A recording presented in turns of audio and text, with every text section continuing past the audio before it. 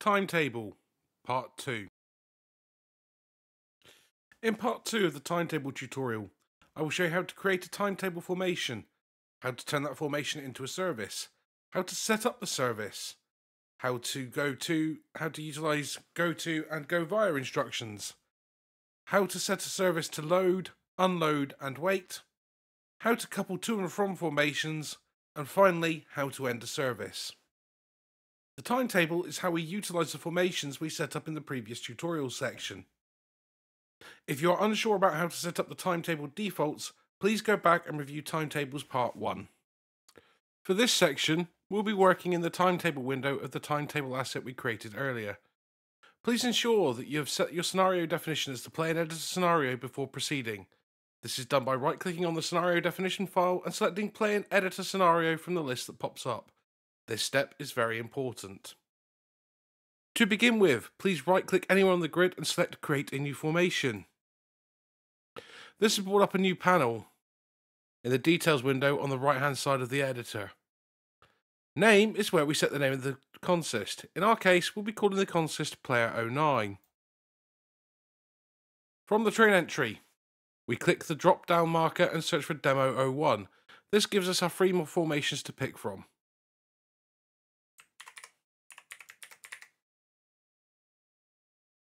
If you cannot see your formation, you may have had the issue I mentioned earlier where it's hidden in the editor. All you'll need to do is go to your formations file in Windows Explorer and drag the formations back in.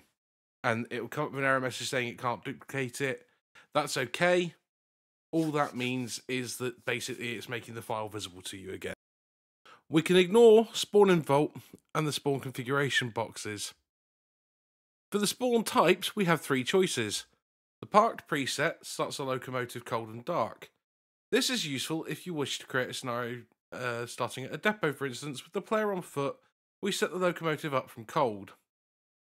The running stop preset represents a locomotive that has its engine started and is awaiting the driver to key in. Set the reverser and release the brakes. The final setting is the running active preset, where the train is already keyed in and it is as simple as setting the direction of travel and releasing the brakes to go before applying the throttle. We will be using, for the sake of this tutorial, the running active preset. Spawn facing does exactly what it says on the tin. This sets whether to spawn the formation facing forwards or backwards on the route. We generally only know which direction this needs to be once we have placed the formation on the map. For our purposes, we're going to leave this as forwards.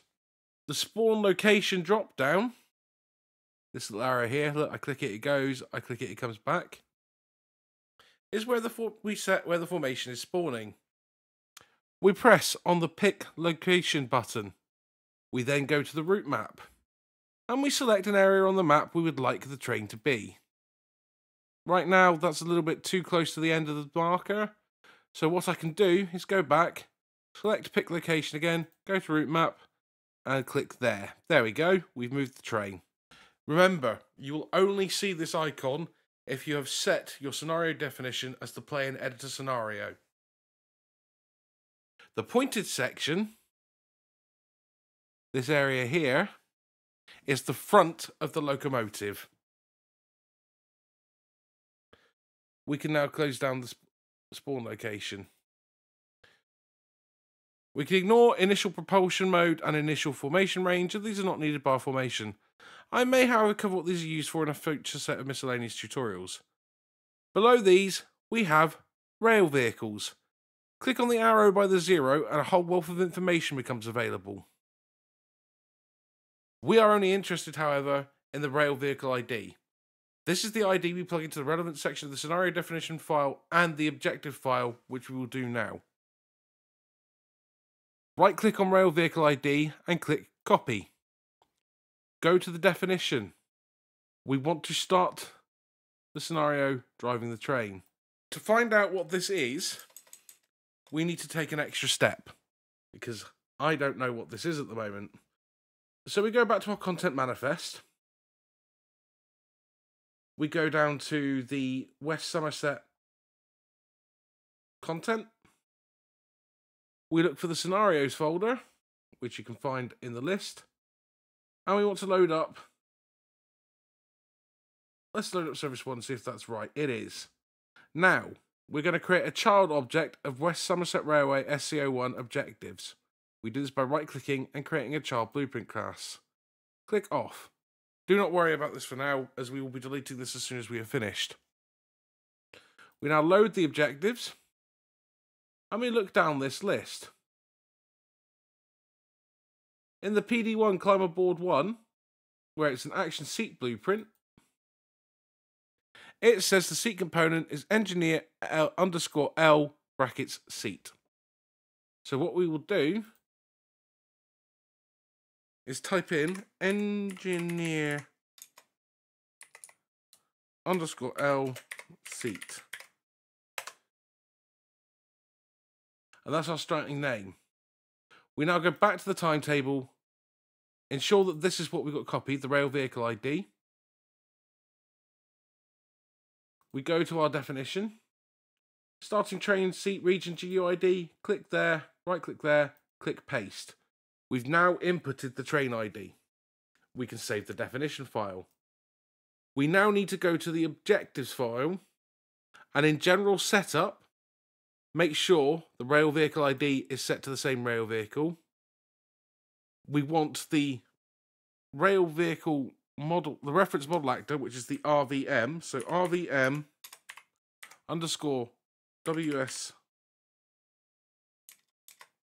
WSR and the class 09. And for the view actor, we would like RVV West Somerset Railway class 09.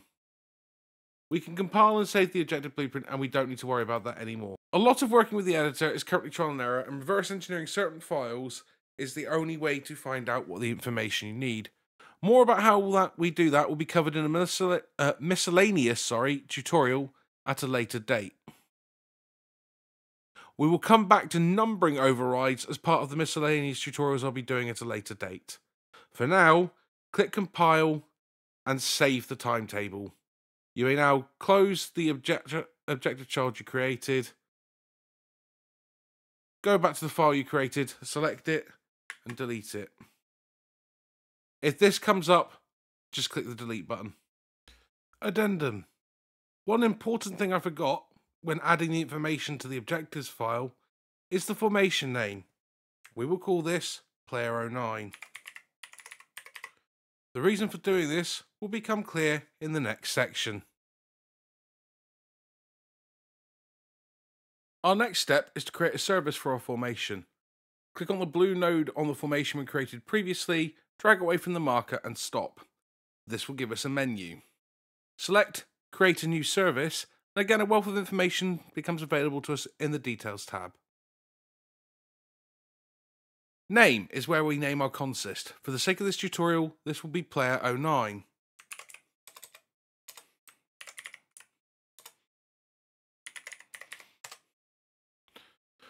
We can ignore the friendly name. We want to leave Is Player Driver ticked for this service. When creating an AI only service, you would untick this checkbox, so this tick box here. At the moment, we don't need to worry about the formation driving end and the cab driving end. I will cover these in later tutorials. We don't need a description, map point A, map point B, or map waypoints. The spawn with engineer and spawn with conductor checkboxes set whether to have the locomotive spawn with a driver and a second man or woman who will sit in the second seat. This will be covered in depth in a later tutorial under the miscellaneous ones I will be doing. Create after delay is used if we want to use the scenario start time. When selected, and with a delay of 0, the service box displays a start at level load message, and I will show you that now. There we go, start at level load. I'll untick that for now. If I was to then, for example, tick it again and set a dwell time, a scheduled dwell time of 1 minute, it now says start at level load plus 1 minute. We'll set that back to 0 and we'll untick create after delay. We won't be using that in this tutorial. We'll set a start time, which for our tutorial is 7:30 AM. This is inputted in the start time field. So I want 073000. And it's now changed to 7:30 as the start time. We can leave the minimum dwell time as is, as it's not being used by us. So that's this one here. We can leave that. Base service priority can be ignored, as there are ways that will be described in a more in-depth tutorial on scenario creation to set the priority of trains. Service class we will leave as passenger. However, this can be set to freight. This is especially important for routes that have differing speeds for freight and passenger trains, as passenger trains should be set to passenger, including ECS movements, and freight trains should be set to freight.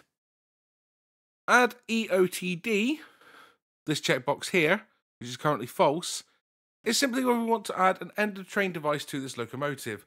We can leave this unticked for this demonstration scenario. We don't touch the ancillary speed limit class for our formation. What this is supposed to do will be covered in a miscellaneous tutorial at a later date. We will leave the formation speed limit override at 0. To be noted though, this is where we can force a train to go below most posted speed limits, such as limiting our train to a maximum of 5 miles an hour, or in the case of the re-record scenario for the Flying Scotsman, allow the player to travel faster than the train's normal speed limit without penalty. We leave the formation speed limit class override as none. End of service shutdown state and its uses will be covered in a later set of tutorials going more in depth in the timetable. We can leave everything in the passenger info system alone. This is generally used for getting the PIS to work for both train and, I believe, station. We can ignore the AI section and the simulator section for now. We will come back to the AI section in a later set of tutorials. The simulated section will be covered in a later tutorial in this series. We ignore the score section, as these are set in the definition file. Finally, we have outgoing rail vehicles. For now, we can ignore this, but it will become very important when we get to coupling two formations together and, more importantly, uncoupling them. Our next step is to make our first go-to or stop-at instruction. We will make our service stop short of the consist it is due to couple to. We click on the red node of our Player 09 service and drag away before selecting go-to.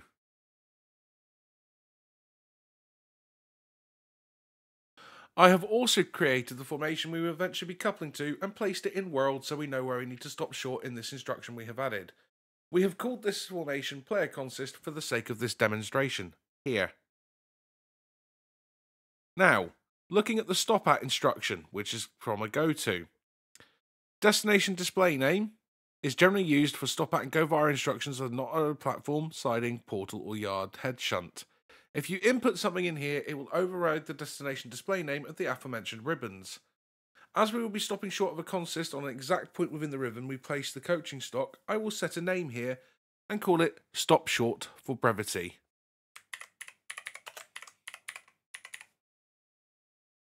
You can name this whatever you like as long as it makes sense to the player.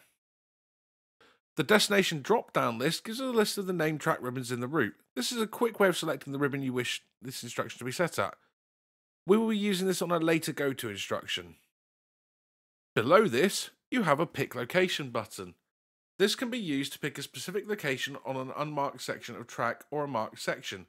If we select a marked ribbon, it will populate the destination drop-down with the location. Much like with placing formations, we can pick a location on the 2D map and fine-tune it if necessary in the main viewport. I will now demonstrate both. So, we're going to pick a location by clicking Pick Location, go to the route map. I'm zoomed in. I'm going to select this point here. We now go back to the timetable, and as you can see, it's populated the destination with Minehead Bay Siding 2. It's given the ribbon reference and the ribbon location.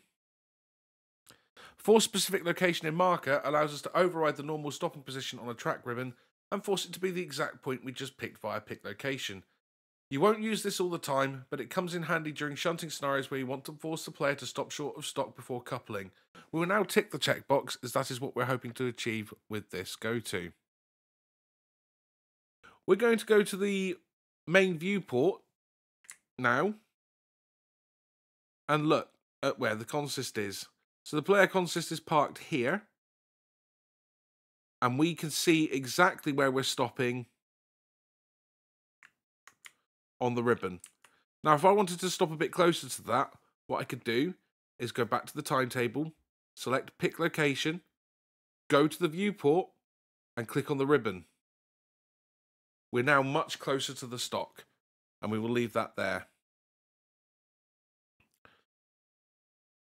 Go vias set here, so this is this area here, will force the player to take certain tracks to reach their objective. These are hidden from the player, so should only be used in areas with automatic point work. We should always avoid using these in areas where the player must manually change the points. Points, of course, are also known globally as switches. Next is the go-to condition drop-down and the go-to tolerance. Overlap in the... Overlap in the drop-down menu allows the train to overlap the marker by the amount specified in the go-to tolerance. This tolerance defaults to 1 meter, boo, but we can set it up to 10 meters, loads of room. Front is used when you'd like the front of the service to be on the marker. Back is when you wish the rear of the service to be over the marker. Within sounds like it would mean the whole ribbon, but what it actually means is that the formation range is visible within the marker. Contained within requires the entire formation to be within range of the marker set. For the most part, we're using within for the sake of this tutorial. If we deviate away from this, I will explain why. So we're actually going to use within, and we're going to set it to 250 centimeters or 2.5 meters. As this is generally what you'll set the player tolerance to. For AI, it's usually 500 centimeters or 5 meters. Fail if pass-through is pretty self-explanatory. If this is left checked, should the player overshoot the marker, they will fail their objective. We are going to untick this for the sake of this demonstration. Has scheduled arrival time can be set to either explicit, set by the scenario author, or simulated, set by completing a simulation where the simulation, based on AI timings, works out the scheduled time of arrival. This can be of use for player services, but should never be used on AI services. Bad things can happen if AI services can't make scheduled times of arrival. Has scheduled completion time is the time at which the stop-at instruction should be completed. Again, this can be set directly by the scenario author or by simulating the timetable. There'll be more on simulating the timetable in the next section of this tutorial run. As a note, never ever set a scheduled time of arrival or a scheduled completion time on a go via node. Waiting time is how long the player will have to wait once they've stopped on the marker. I generally tend to use this if I don't have STA or SCT set. It's most useful on a route like the West Somerset Railway to simulate token exchanges. As we are not using objective blueprints in this tutorial, I will set the wait time here to 1 minute.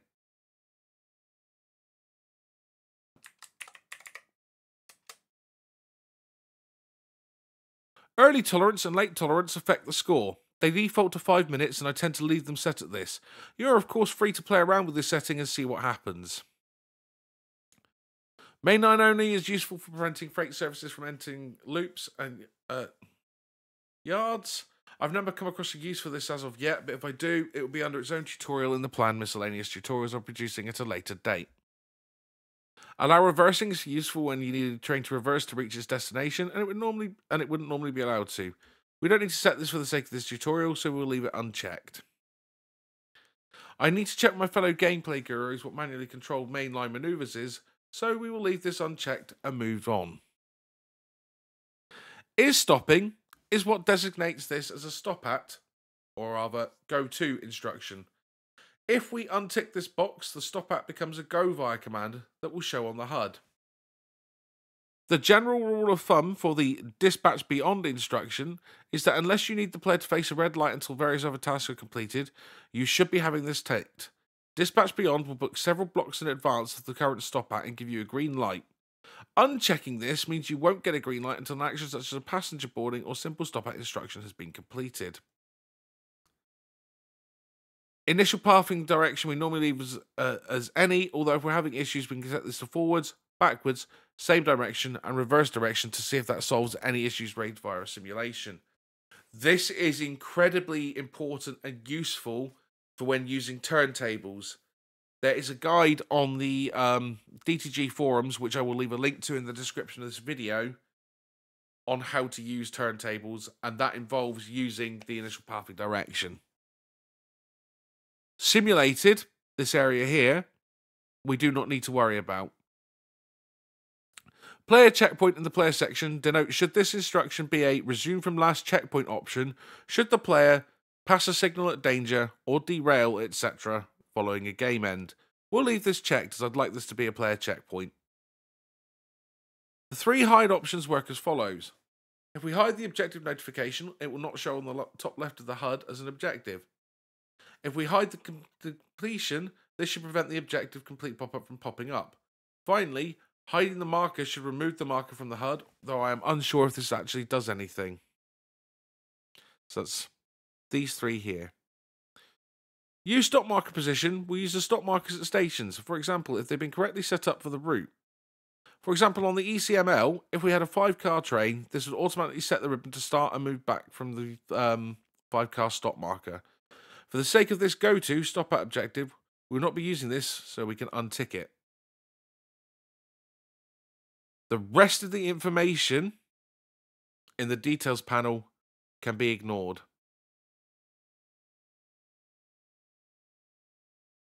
Our next step is the couple to instruction. Again, drag away from the free red node on the timetable and let go. We will now select couple. This has popped up a new couple to instruction.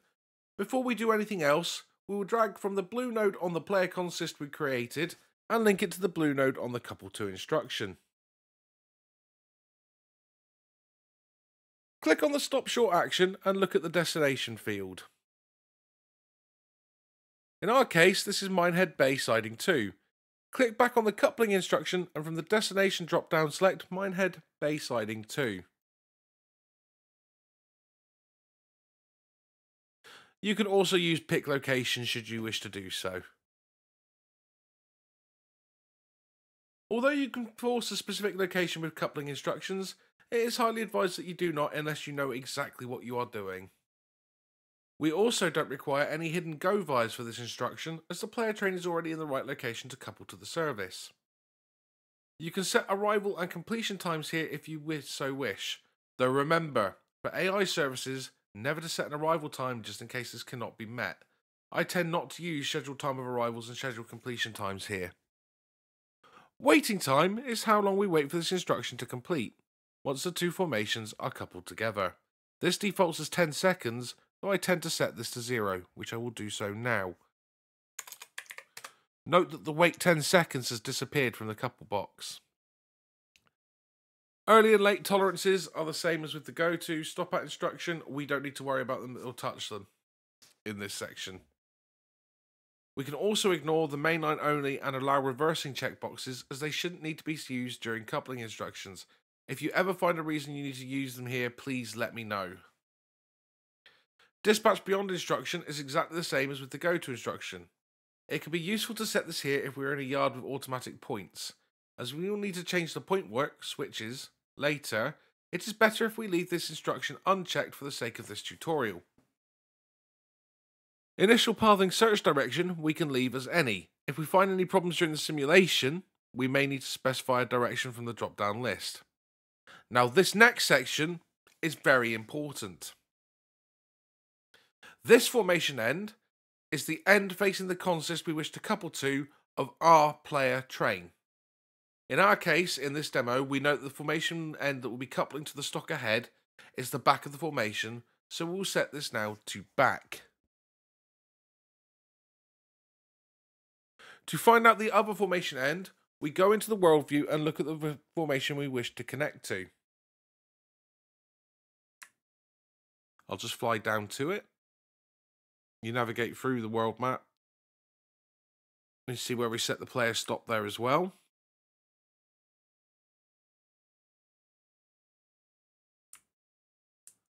So this is the front of the consist, and we know this because of this blue arrow coming away from the consist. It denotes that this is the front. I will now go to having demonstrated this in the world view, I will now go back to the timetable.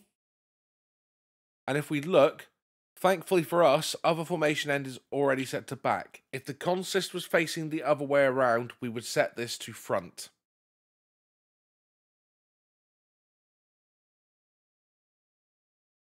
We can give the coupling target a friendly name below this.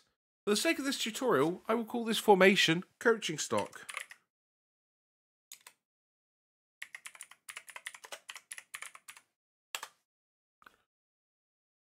We can ignore the simulated section. Under the player section, we have 3 options. These are essentially the same as those located in the go-to instruction. We, for the sake of this tutorial, will be unticking player checkpoint, as I don't desire this to be a resume point. We will leave the 2 hide options unchecked as well.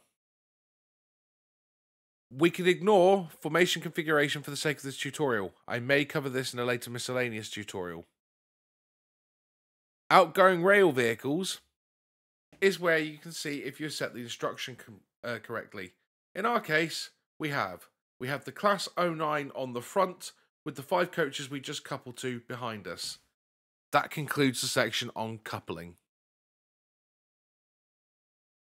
Load, unload, and wait. I've gone ahead and created a few extra go-to instructions to move us from the bay to minehead up platform. This involves bringing the stock out past the minehead level crossing, then pushing back into the up platform at minehead. To note, when coming from the bay side of minehead, you will always need to go out behind the minehead level crossing to access the sidings in the bay, or to access the upside platform and sidings. This is due to how the signalling is set up and is as per reality. If you need a refresher on go-to instructions, please return to the go-to stop at section of this video. I would like the player to wait before uncoupling from their stock. This is done using a load-unload instruction. So as before, click on the red node and drag it away from it. Select load and unload from the drop-down list.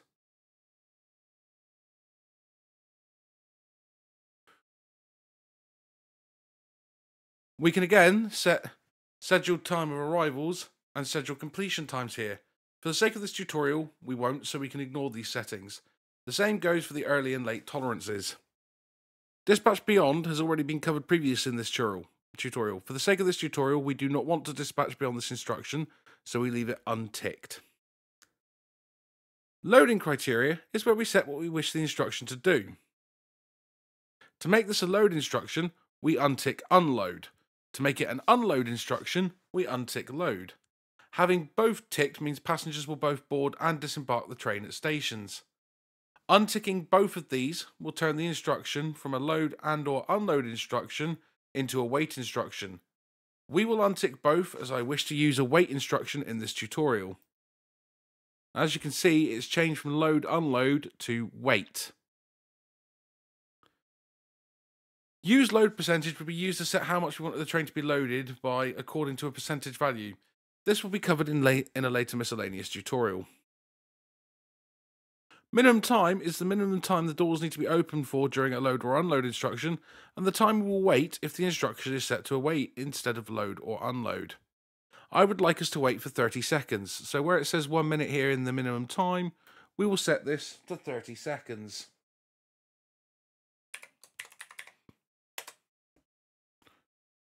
Door side. Normally you can leave this to auto, but sometimes it may get a little bit confused, especially if you've got a track with platforms either side, one being a down platform, one being an up platform. In that case, you would click the drop down box and you select either left, right, or both sets of doors. Lock doors to complete. That means that to complete this instruction, we would need to have unlocked the doors to allow passengers to load, and then to lock the doors before it completes. We don't need this in the wait instruction, so we will untick it. Important. When using a load or unload instruction, you will need to check the specific cargo type box and then select passengers from the cargo drop down. You'll get a compiler error if you fail to do this. So you click specific cargo type, and down here where it says cargo type, click on the none box, type in pass, and it will give you one asset, and you get a passenger data asset, like so. We don't need this, so I will clear this.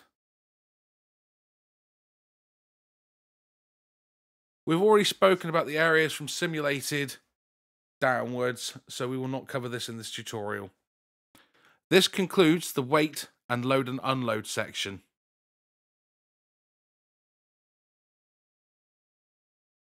Decoupling. We now want to uncouple the consist from the locomotive. This is done by clicking again on the empty red node and dragging away from it, then selecting uncouple from the drop-down list. This has created the uncouple command.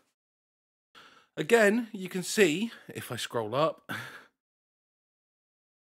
in a scheduled arrival and or completion time, a waiting time, and you can of course play around again with the early and late tolerances. For the sake of this tutorial, we'll change the waiting time from 10 seconds to 0 so that the next timetable task occurs directly after this one. We will not be setting a scheduled arrival or completion time. As you can see, setting that to 0, it's now got rid of the wait 10 seconds. We can also see the dispatch beyond instruction here. Again, for the sake of this tutorial, I will leave this as unchecked. Uncouple count is the amount of carriages we will be uncoupling from our train. In our case for this demonstration, that is the 5 coaches we picked up earlier from the siding. So we'll set this to 5. Now we must choose the formation end. As the coaches were facing towards Minehead, we want to select back for this formation end. Couple target friendly name, we just call this loose consist.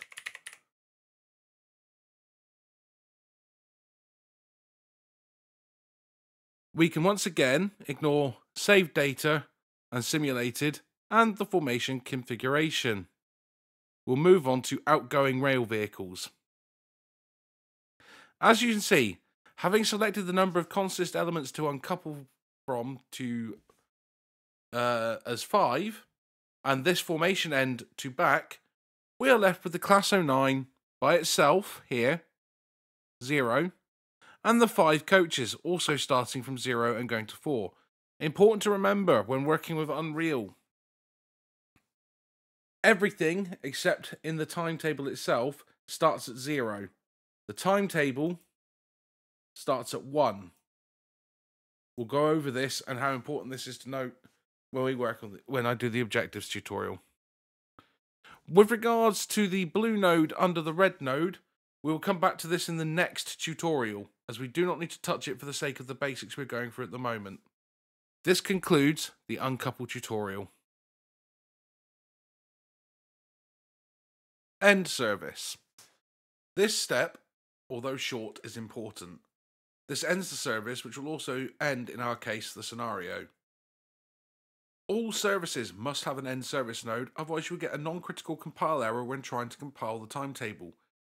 Generally, if a service doesn't end, it can play havoc with the dispatcher. Drag away from the red node on the last item of your service. In this case, it is the wait time I've added following 2 more stop-ats to get the player locomotive where I would like it.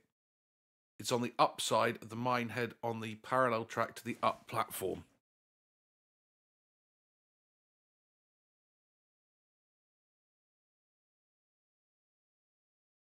Notice that end service has an empty blue node that we can drag away from.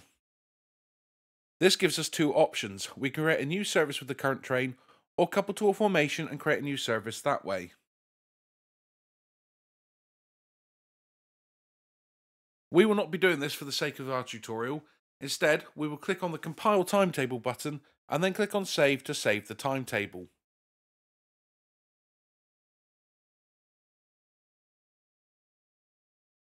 This concludes part 2 of the timetable tutorial.